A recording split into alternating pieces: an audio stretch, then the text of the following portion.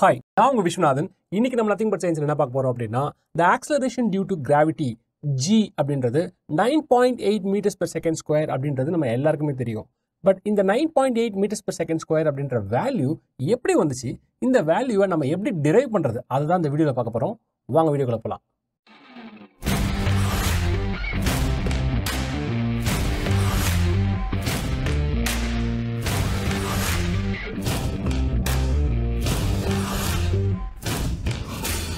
First நம்ம என்ன பண்ணலாம், ஆக்சலரேஷன் டியூ டு கிராவிட்டி அப்படின்னா என்னன்னு பார்த்துடலாம்.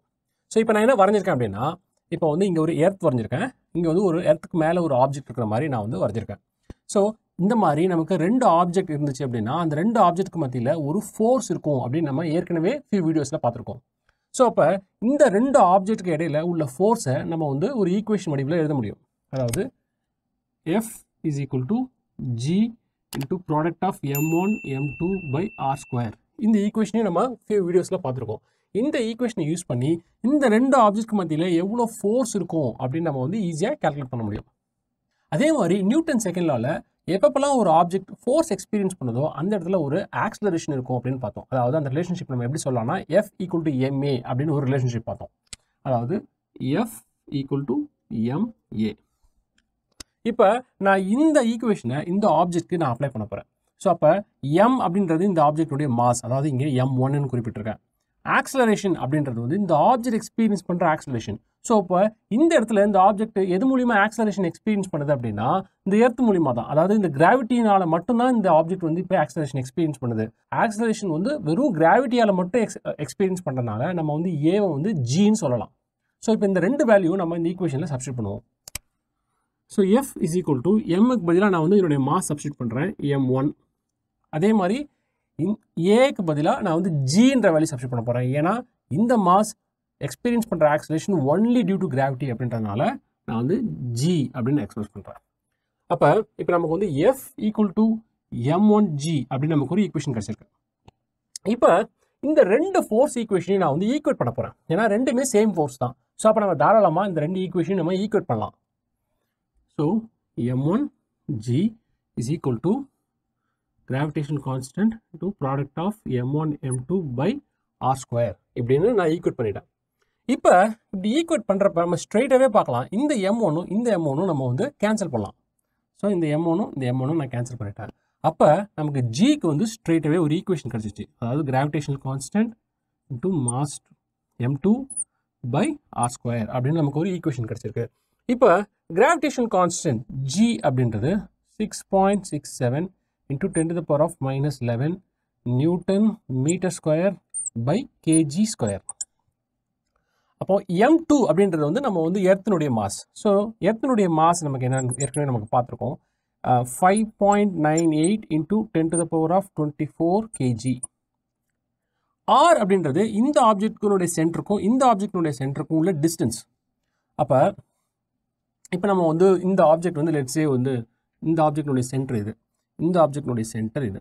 இப்போ இந்த ஆப்ஜெக்ட்க்கும் இந்த எர்த்தினுடைய சர்ஃபேஸ்க்கும் ஒரு வேல்யூ அசியூம் பண்ணிப்போம்.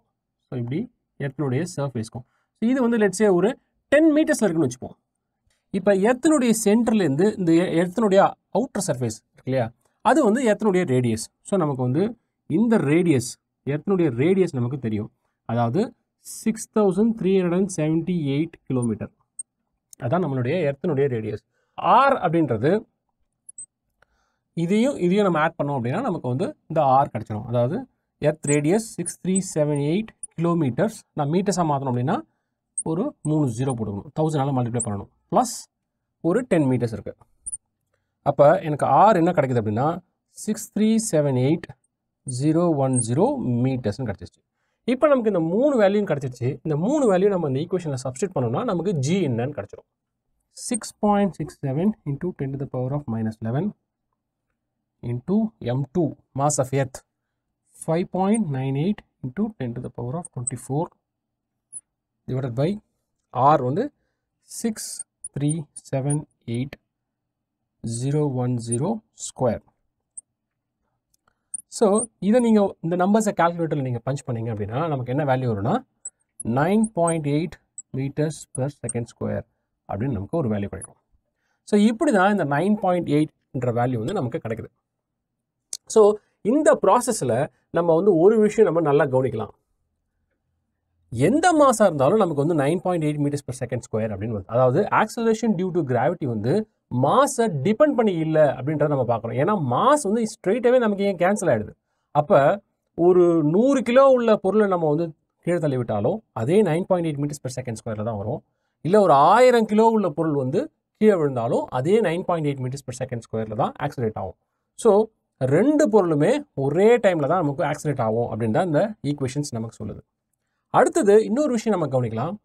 எப்பப்பெல்லாம் ஒரு ஆப்ஜெக்டினுடைய நமக்கு வந்து மாஸ் தெரியும், அதனுடைய ரேடியஸ் தெரியும் அப்படின்னா அந்த ஆப்ஜெக்டினுடைய ஆக்சலரேஷன் டியூ டு கிராவிட்டி என்னவா இருக்கும் அப்படின்னு நம்ம கண்டுபிடிச்சிடலாம். ஸோ அப்போ இதே ப்ராசஸில் நீங்கள் வந்து மூணில் வந்து எவ்வளோ கிராவிடேஷனல் ஃபோர்ஸ் இருக்கும் அப்படின்றத நீங்கள் ஈஸியாக கால்குலேட் பண்ணலாம். இந்த M2க்கு பதில் இந்த மாஸ் ஆஃப் எர்த்துக்கு பதில் நம்ம மாஸ் ஆஃப் மூன் போட்டு ரேடியஸ் ஆஃப் மூன் நம்ம போட்டோம் அப்படின்னா நமக்கு டேரெக்டாக மூணில் எவ்வளோ கிராவிடேஷன் ஃபோர்ஸ் இருக்குன்றதை நம்ம ஈஸியாக கால்குலேட்டே பண்ணிடலாம். இப்படி இந்த ஈக்குவேஷன்ஸை வச்சுக்கிட்டு எந்த அன்னோன் பிளானட்டாக இருந்தாலும் சரி, அந்த பிளானட்டோட மாஸ் அண்ட் ரேடியஸ் நமக்கு தெரிஞ்சிச்சு அப்படின்னா நம்ம அந்த பிளானட்டில் எவ்வளோ ஆக்சலரேஷன் டியூ டு கிராவிட்டி இருக்கும் அப்படின்னு நம்ம இது கால்குலேட் பண்ணிடலாம். ஸோ ஐ ஹோப் இந்த வீடியோ வந்து உங்களுக்கு இந்த ஆக்சலரேஷன் டியூ டு கிராவிட்டினா என்ன, எப்படி இந்த 9.8 மீட்டர்ஸ் per செகண்ட் ஸ்கொயர்ன்ற வேல்யூ வந்துச்சு, அதை எப்படி டிரைவ் பண்ணுறது அப்படின்ற ஒரு ஐடியா கொடுத்துருக்கோன்னு நினைக்கிறேன். தேங்க்ஸ் ஃபார் வாட்சிங் this video so far. I'll see you next time.